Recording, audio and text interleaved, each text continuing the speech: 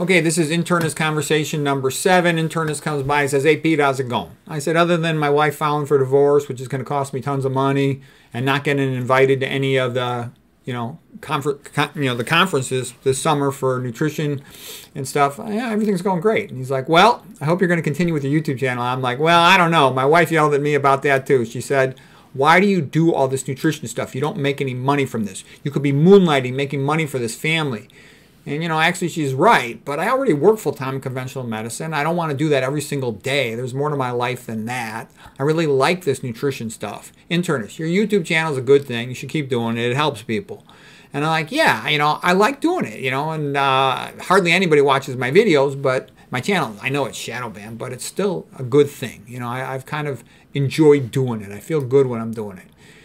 Internist, well, it's a good thing. Yeah, McDougall and you and the other vegan doctors, you guys have figured out how to prevent or cure about 70% of all the disease. He says at my stage in my career, I've been kind of frustrated, and give all these pills and patients don't get better. And so it's nice to see all this stuff where people are getting better.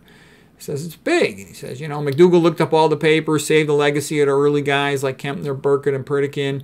You helped out and you figured out some of the biochemistry, mechanism, disease, and brought in other stuff. That biochemistry mechanism stuff helps to convince doctors. And you brought in your stuff about the brain and the spine. I'm like, well, thanks.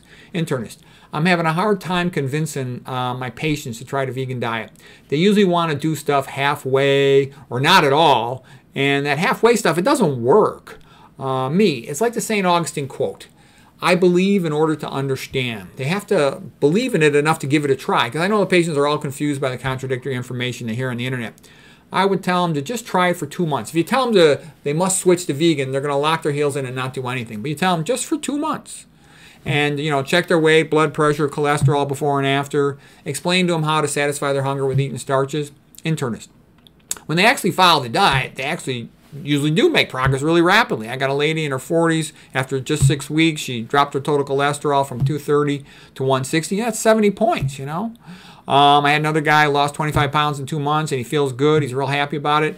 It works great when I can get the patient to actually do it. And one thing I thought about was that, yeah, it's not the same as what you hear, Dr. McDougall talking about or Dr. Esselstyn, because the patients that go to McDougall and Esselstyn, they're self-selected. They want to try the Esselstyn diet, the McDougall diet, whereas the patients that just go into a regular internal medicine doctor's office, they're not expecting to be told they have to do the vegan diet. So they're not already self-selected. They're not as motivated.